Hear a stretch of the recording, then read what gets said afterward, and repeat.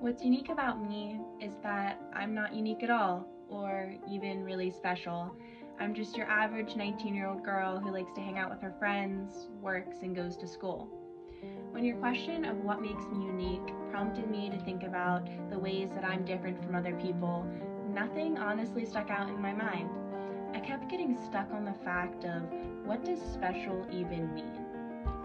Special is such a relative term, meaning that the definition changes depending on who you're talking to. What's unique to one person in one place is commonplace to somebody else somewhere else.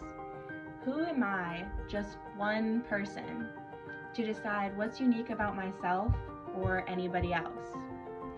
To get some guidance in answering this question, I asked the people I spend most of my time with what truly makes me special. My daughter, Brooke Davenport, is one of the most kindest, sweetest, lovable, trustworthy person that I know.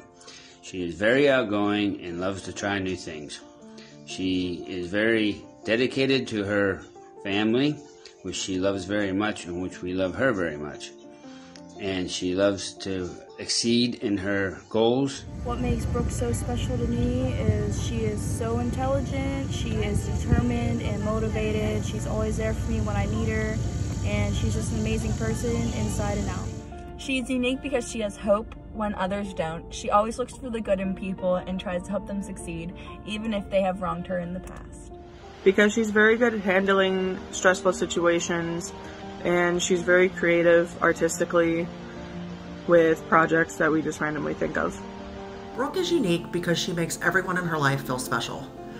Brooke doesn't base any of her friendships on what you wear, the color of your skin, how much money you make.